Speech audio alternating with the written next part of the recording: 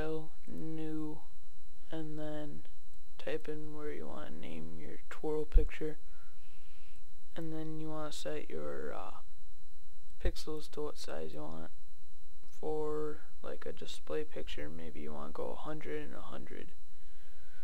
Right now I'm going to make a background, so click OK. Then where your gradient tool is, go to paint bucket tool, switch it to black, right at the end right here or here, doesn't matter, and then just paint the whole thing. Then what you want to go to is filter up at the top, and then go to render, and then clouds. And then once you've done that, go to pixelate, mezzotint, and then it'll show up like that. I know this looks really weird, but you'll see. And then what you want to do is go to blur, radio blur, go to zoom, fast, drag this arrow all the way back, click OK, wait for that to load.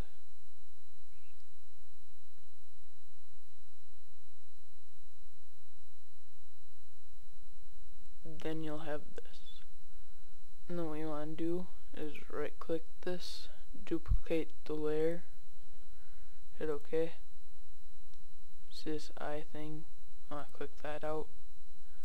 Then go back to your normal background. Then go to filter, distort, twirl, and then you want to go to 150, and then hit OK. Hit the eye tool back, go back to distort, twirl, then right here you want to hit minus, and it'll be like the opposite.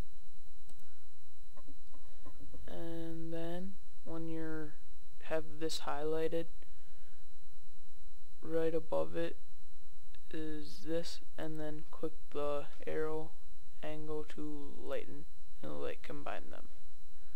Then if you want to change the colors, hold Control and U.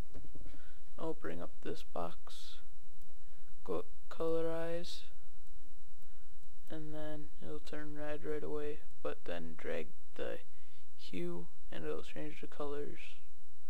Let's just go with blue or purplish blue, whatever. And then right here, Control U again, colorize, pick your color,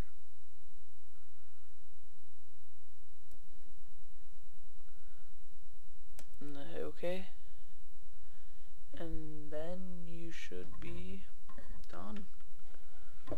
And if you want to save it, go File, Save As, in your documents.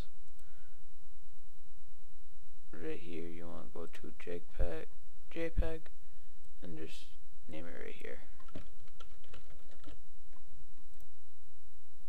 And then drag this to large file, quality 12. It'll probably have that already set there, but just take a look at this if you don't have it like this. Okay, and then you should be done, and then